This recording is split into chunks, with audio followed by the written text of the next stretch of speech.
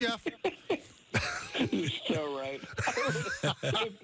They don't understand the value. If I were a Mensa member, if I were that smart, I would tell everybody that, like, I've known Nick Elam for a few years now, and he is legitimately, like, one of the smartest people I've ever talked to. Like, in fact, I went to him after the Elam ending became a thing. It's been a few years now, and asked him how he would fix baseball.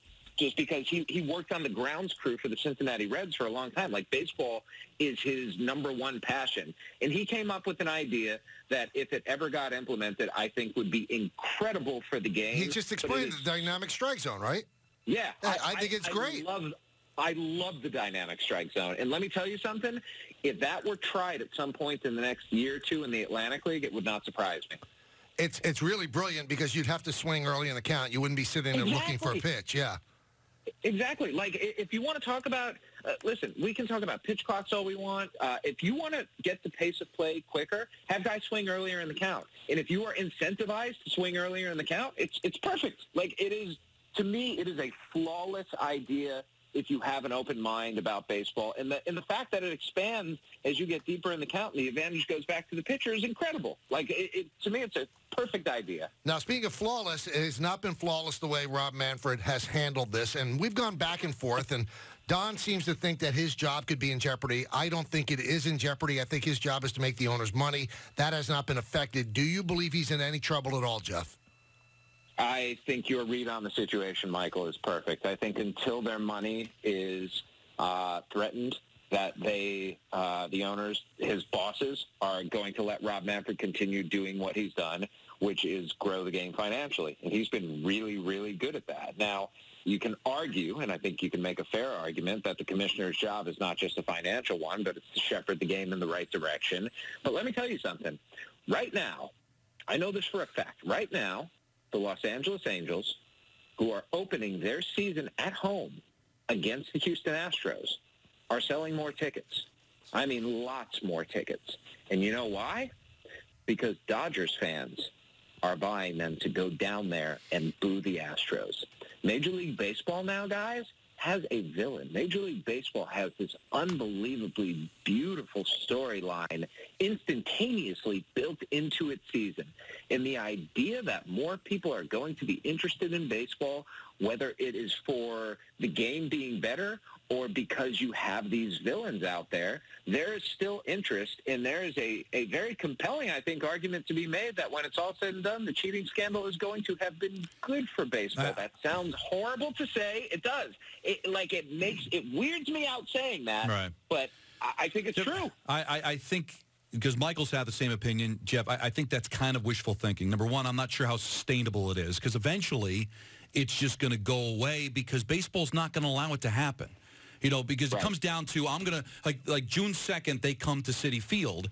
You know, if Jacob deGrom's pitching, you know, I don't need him getting thrown out in the second inning because he pitched inside. Warnings are going to be issued right away. Baseball's going to be right on top of this. So, yeah, first game of series, it'll go on for a little while. Eventually, it'll just peter itself out, and we'll get back into the nuts and bolts of the baseball. But even during the controversies with football, with the Deflategate and with Spygate, I never heard football fans saying, I'm done with the sport. I'm hearing a lot about that, you know, with baseball fans. Now, I don't know if they're telling the truth or not, but I think there's just as much a possibility. Listen, you got to be honest, Jeff. A lot of people are on the fence about the sport, that the game is a little bit too slow. Yeah, they're flush with cash, but attendance has been ticking down. You know, you don't want to tick off the guy that's waiting for a reason to walk away from the game. So I think it's very much up in the air. And if it does go further downward, it's easy to bang the commissioner, right? I mean, it's easy if he loses the owners, and if these players are upset, I'm sure owners are upset too. I'm sure the Steinbrenners are not happy with him. I'm sure Dodger ownership is not happy with him. Nope.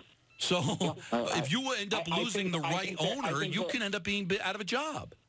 Yeah, I think that you make some very fair points in there. I will say this. What we're talking about with fans saying, I'm done with baseball, it's just anecdotal. And you know what's also anecdotal? The water cooler conversations that are happening right now where people are talking about baseball, and the non-baseball fans who at parties are saying, hey, what's with this Astros thing, and are showing more interest in baseball now, again, in a controversy, but in something tangentially related to baseball than they have in years. And to me, the sign stealing scandal is almost a gateway drug into the game. And the thing that could, again, turn them off is the fact that the game right now just isn't what it can and should be. The game is slow. The game does have too many strikeouts. The game has all of these great athletes who I believe are better at actually playing baseball than anybody in history. And that is no disrespect to Ted Williams, no disrespect to Mickey Mantle, Babe Ruth, Henry Aaron, all of the greats of the past. But I think if you were to throw them into the game right now, it would take them a year to figure out how the hell to hit pitches that are 93-mile-per-hour sliders. Like, nobody threw 93-mile-per-hour fastballs outside of Walter Johnson and Bob Feller. There were a handful of guys who were throwing in the mid-90s back when, the golden era players were playing. Now everybody is throwing that hard. So the game itself, the athletes who are playing it, are better than they've ever been. Maybe you fall in love with that, watching it just one time so you can see these damn Astros. Now, there's something I think that is a real problem with this, though, Jeff. As long as I've been covering this sport, 35 years now, I have never seen big-time athletes go on the record and destroy other athletes. I think that's an issue. I mean, Manfred has to do something about it because that's not a good look. Have you ever seen this in your time covering the sport? I'm coming up on 20 years now, and I haven't seen anything anywhere close to this. Let's flash back to Alex Rodriguez, guys, when he was trying to get his 162-game suspension overturned. Alex Rodriguez, now, I understand it was an individual decision to use performance-enhancing drugs, but Alex Rodriguez was not getting slimed in the public at all. And he very easily could have been by players out there who did think ill of him, but they bit their tongues. No one's biting his tongue right now. And that is, I think that's something, Michael, that even Major League Baseball didn't anticipate when they went out and did this. I think, on January 13th when Rob Manfred issued his report, the vitriol was not nearly what it is now, but over the last month, something's happened. I think players have looked at the whole of this thing and seen the Astros' response to it and found it entirely insufficient.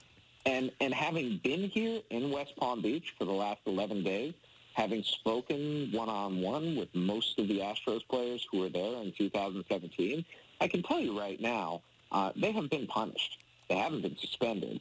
But the punishment of knowing that your professional reputation, if not ruined, is at least tarnished, that your peers whose respect matters to you as an athlete more than anything now think nothing more of you than you're a cheater, that is something that you will carry for the rest of your life. So the idea that they've gone without punishment, I just don't buy that. Well, I mean, but they have. And one thing I wanted to bring up, every stand-up you do has to be in front of that 2017 World Championship sign. That's number one. And number two, why isn't that title taken away? Forget about punishing the players. Why should they be allowed to call themselves champions? Why? Number one, blame my producer, Sean Fitzgerald, for that. He's a good man. He's a great man. He's the best. 1A, of course, Olbermann, of all people, was in my ear yesterday before the live shot telling me to lift my left arm so I could put it over the sign that says 2017 World Champion. Like, he was the devil on my shoulder. Literally. And number two, why haven't they done it yet? Early on, I think we had a conversation about this where I laid out the argument why you can't strip or why you shouldn't strip a team of its title. Have you changed your mind? I'm thinking a lot more about it now than I have. And here's the thing. Like, I am okay changing my position on something if I feel like there's compelling evidence out there to change it. I don't feel like I'm being a flip-flopper. I feel like my position is never intransigent in that I want to evolve as the facts reveal themselves more. And the truth of the matter is I can see an argument for doing that now. I really can. I've talked with enough people who I respect, enough people who I think are really smart and thoughtful who believe that to be the case. And if there are smart, thoughtful people out there who believe this, then at very least I need to reconsider my position. I'm not there yet, but I could find myself getting that at some point. Absolutely. Now, we've heard from Manfred. I think he should be done as far as, defending himself and defending the ruling. We've heard from the players. He's talking again tonight, by the way. Well, I think that's probably a mistake. He does. He does two media availabilities this spring. One in Florida and one in Arizona. And his Arizona one is this afternoon. And I trust in my media brethren out there that they're going to ask a different set of questions and one that continues to push this story along. So we will hear more from him today. All right. He continues to talk. The players continue to talk. Don't you think it's time for Tony Clark to speak? Well, Mr. LaGreca, tomorrow he may or may not be at New York Mets camp having a union meeting with the Mets. So I believe that we are going to hear from Tony Clark tomorrow. See, and I'm curious, Don, what question or questions do you think we should be asked? Well, I think what should be asked is you have your players red hot at the few that the perception is you're protecting. Because, Manfred said part of the reason he didn't go after the players is because it wouldn't have worked anyway. The Players Association would have appealed it. I wouldn't have had a leg to stand on as far as trying to discipline the players. Well, Tony Clark's got an opportunity to answer to that. And what does he plan on doing in the future if something like this happens? Because remember, they waived it for the PEDs, right? Because the many overshadowed the few. He's got the same situation here where the majority of his players are upset. So I'd like to hear what he plans on doing. Would he talk to Manfred? Would he waive, appealing if he tried to go after the players? If ever the 2019 investigation was reopened, which I think there is enough evidence, Jeff, that maybe the commissioner could reopen 2019 with the buzzers. That's where I want to know is how far is he willing to defend the few at the expense of the many? Okay, so there are a few points here to be made, and I want you to think about this, and I want to give you some time to think about it because I don't know that you got a good answer for this, but I would love to know what sort of evidence you believe is out there. And don't answer this yet. Let me finish my answer. But what sort of evidence do you believe is out there that proves the investigation should be reopened to look into the buzzers? Now, getting to your earlier point about standing up for the players, the union has a legal obligation to stand up for its members and to fight for them. And as much as in his heart, Tony Clark, especially as a former player, may believe that what the Astros did was completely beyond reproach, the union would cease to exist the moment it does not fight for the players. So it has to do that, and that's part and parcel with this whole thing. Now, let's get back to the buzzers. What do you know, Don LaGreca, that I don't? Because long before John Boy went and posted about buzzers, myself and other reporters at ESPN were looking into them, trying to find evidence, and just did not find anything substantive enough to print. But what I do find curious is when the John Boy stuff came out and the commissioner was asked about it, he said, we are already it was already part of our investigation, and we didn't find anything. Yes. Now, would that have been the stance well after, as more and more videos started to pour out? And now, Don, I can tell you right now. I know this for a fact. Every player from the 2019 Astros who was interviewed was asked about buzzers. Like they were asked about specifically buzzing Band-Aids. Now, maybe I take that back. I don't know if it was specifically said. Were there buzzing Band-Aids? Was there wearable technology? I don't know how it was phrased, but... Well, that's important, though, right, from the semantics of it, because it might not have been a buzzer. It might have been something else, and I'm technically not lying because it wasn't a buzzer. I mean, because... Yes, and here's the thing. The lawyers at Major League Baseball are a lot smarter than anyone on this phone call, and probably smarter than Nick Elam, too. And so the idea that they would ask a question as narrowly as that is probably not real. I think if you make it as widespread as wearable technology, that would make a lot of sense. Now, they were given immunity, right? So even if they had answered... They were given immunity in exchange for truthful testimony. If they are found at any point to have lied to Major League investigators, I offer you the case of John Coppola. The majority of people listening probably don't know who he is. He was the general manager of the Atlanta Braves. Back when he was GM, they ran afoul of international signing rules by packaging bonuses. Now, this is something that, under normal circumstances, probably would have led to a one-year suspension. But John Coppolella lied to Major League Baseball about it, and now he has joined Shoeless Joe Jackson and Pete Rose on the banned list. He is gone from baseball. So the idea that the Astros players, if they were lying about this, would not be suspended. They will get suspensions, and they will get long suspensions if their testimony is proven to be untrue. But there's also the conspiracy theorist in me that believes that the players could have been protected, because what percentages are we working with? Is it 50% immunity so we can get information, or 50%? I don't want to bust the players because I can't do anything with them anyway, because the Players Association is going to appeal it, and I can't suspend them anyway. So it's convenient to talk about immunity when you weren't going to be able to bang them anyway. So if here's the thing, Don. They were granted immunity because of the lack of notice. Now that is a legal tenet in labor law that says that if something changes in your disciplinary track, you must be informed of it in order to receive it. Players were never informed of that because neither Jeff Luhnow nor A.J. Hinch, who were tasked with doing that, told that to players. On the other hand, in this case, let me just finish. In this case, what would happen is they would be disciplined for lying to the commissioner. That is something that is not covered by lack of notice, and thus the Major League Baseball Players Association would have an impossible time trying to get that suspension overturned. Now, you mentioned the legality of having to protect any player in your Players Association if you're Tony Clark, okay? Yep. They did have some sort of wavering of that during the PED scandal, where you're now allowed to suspend somebody for a full year or ban them from baseball, because the Players Association understood. But Don, that was a collectively bargained disciplinary track. That's something that the Players Association and Major League Baseball agreed on. Which is also something that's coming up. My point is that Manfred could still go to Tony Clark. Something can still be worked out here where at least Tony Clark is protecting the many. I mean, he's got players going on record, and also some players, Jeff, going on record assuming that they wore buzzers in 2019. That's already been talked about, too. So it's all the court of public perception. So we don't live in the real world here. We're living in the baseball world where the court of public opinion still matters, and you've got players just assuming on record that they wore buzzers in 2019. So I think Tony Clark can soothe this by the Players Association and the commissioner to get together to at least allow in the future disciplining players who cheat. I can tell you right now that is already happening. One final thing.